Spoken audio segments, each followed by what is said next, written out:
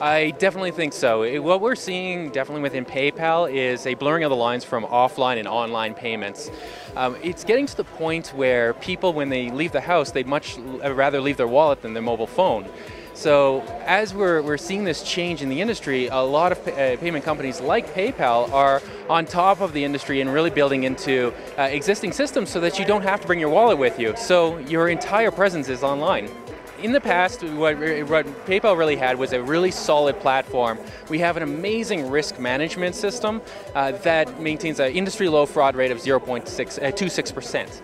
It's very, very low, and that's all because of the massive people in the industry that we have that support those initiatives. And beside that, what we're trying to do as a company now is revitalize our developer efforts. So myself, I lead developer evangelism in North America, and we're all about showcasing our products, talking with developers, and figuring out what they like about PayPal, what we can improve on, and really just what they're looking for. Is a lot of startups, the biggest problem that they're running into is that they take a lot of investor money right off the bat, so they're accountable to the investors. And as they're building out features, they keep being pushed to build features and punch features, but not really thinking about how they'll make money or stand on their own beyond the funding that they're getting. But the more funding you give away, the more pieces of your company you give away. The less user traffic you give, the larger percentage you have to give away for money.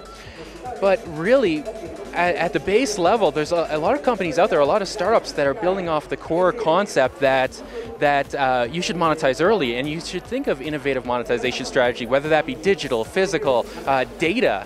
All of these mechanisms provide amazing avenues for monetization. Well, thus far, from everything I see, it's an amazing situation. So you have developers that are around here just setting up to program and interact with each other.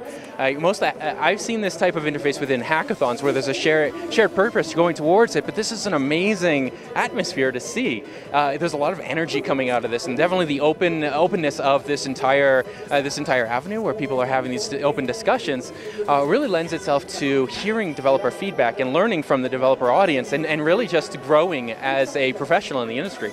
When you have an idea in the industry, just go after it. The last thing you want to do is, at the end of your life, have regrets and be able to say, I wish I would have done that. So entrepreneurs that I see in this space, they're just going after it. And you know, I am a firm believer in getting a full education and having that as a background. I don't believe in the entrepreneurs who are leaving college to start a startup just because it's a backbone for everything that you're going to be building upon. But at the same time, these amazing ideas come when you see these issues in the industry. And most of the most successful startups I've seen, they come from people who just see deficiencies in the industry. They see deficiencies in the world and they want to fix it for themselves or others. And that's the key to building a startup, is really believing in what you're doing and just pushing it and having the passion behind it.